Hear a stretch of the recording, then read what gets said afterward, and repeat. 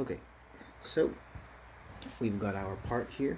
We're going to start by creating a setup for the part. And first thing you need to do to design your setup is decide what orientation you want to put your part in. Now, if you, for this piece, it is going to be used for a piece of tooling and die, and this is an actual forming block that's going to be hardened, and this part will actually put the shape into another piece of metal. And so with these radiuses up here, they're actually going to do the forming itself, and so we want to have these edges all very pristine. So that will tell you how you want to orient your piece as you go to design your tool paths. And what you want to do is you don't want to cut these parts first and then have to flip it over and chuck it into your vise, because then you'll have vise marks down the edges of this, and depending on the sizes of your radiuses here, you might they might round out too far to sit properly on your parallels, and then you won't have a perfectly flat surface to deck off the bottom and get your height properly with. So we're going to do that part last. We're going to start off by squaring up the block from a rough sawn piece, and then getting all the sides the right dimensions, adding the holes here, and then we'll flip over and do the back side. That way that side gets done last and ends up in perfect condition for us. So to start off, the first thing you want to do is create a setup. Setup is up here, looks like a folder.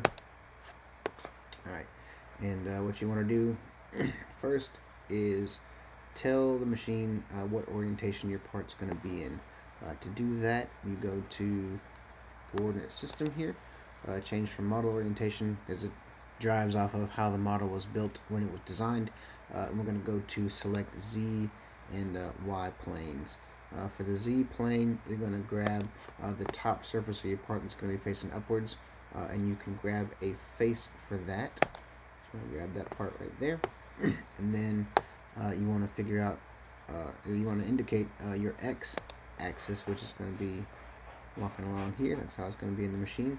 So you grab an edge to give it your X, and then once you get your X and Z figured out, you want to get the orientation organized properly, and so you want your X going off to the right and your Y heading to the back. Currently it's sitting the opposite direction of that, so if you hover over these arrows, they will give you the option to click the arrow, and then it'll flip everything, and now it'll be in the orientation you want.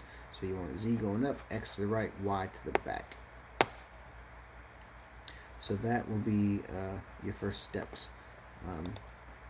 Getting your X, Y, and Z planes figured out, and then figuring out the orientation you want to put it in your machine. Then the only other option here we'll be dealing with is the body. The body is going to be the model that you're working off of. You can add fixturing options. There are different sites you can download pre-made versions of different kinds of Kurt vices and orange vices and whatever you want. You can get those, and you can add those to your piece if you want to. We're not going to deal with that right now, but that's an option. So the second thing you're going to do is move over to the stock tab, and it's going to have a couple different options here for how to design your stock. We're going to be dealing with the first two. The rest of them are for dealing with different kinds of materials, but since we're just using square stock, we're going to be working with a fixed size or relative size box. Now, if you use a relative size box, it's going to drive off of the actual size of the model that you're working with, and then it's going to add an offset of a predetermined amount of stock to either side of it. You can do a side offset and a top and a bottom offset. So you just say, I want to have, this is listed, auto populates to 40 thou on all sides, and if you can run it that way, great. But most of the time you're going to be using a fixed box, because you're going to be grabbing or sawing a fixed size piece of material to start with. That way you can make it reasonable, and they automatically drive to centering that up. So you say you want to start off, the overall part's going to be 3 by 1 by 2. So you say, okay, well, I'm going to start with a piece that's 3 1/8, so 3.125, and that's going to, then the position is going to be in center, so it's going to add some on this side and some on that side equally. to your stock.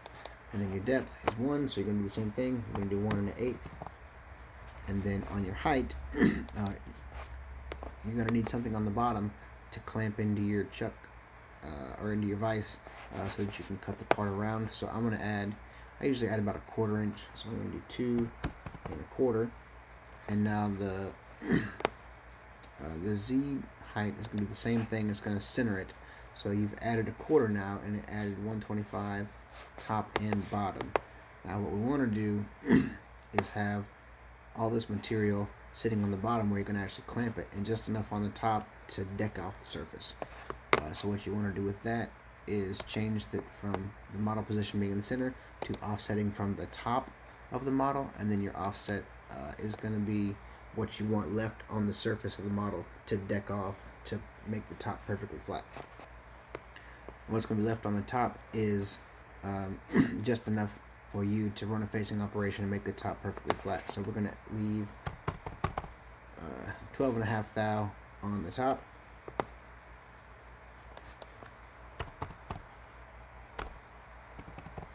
If I could type. We're going to add 12 thou to the top, and so that'll be a perfect amount to run a facing operation, get rid of any saw marks, any tool marks, and then you'll have a nice flat surface on the top, and then you'll have the rest of that material on the bottom to chuck onto to hold into your vise.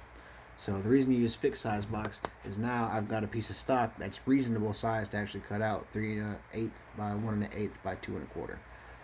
So that's why we use the fixed size box and the model positioning to show where we want the stock in space relative to your part.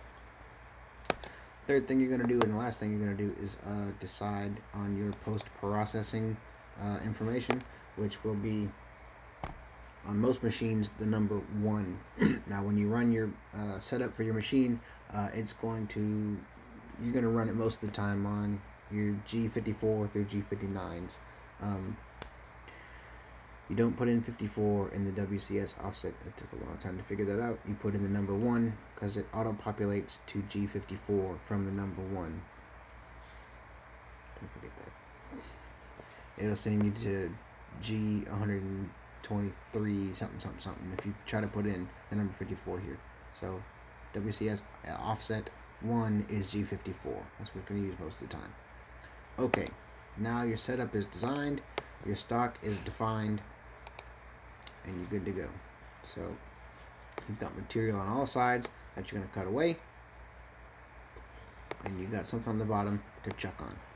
Alrighty, that is part 1 we'll call setup.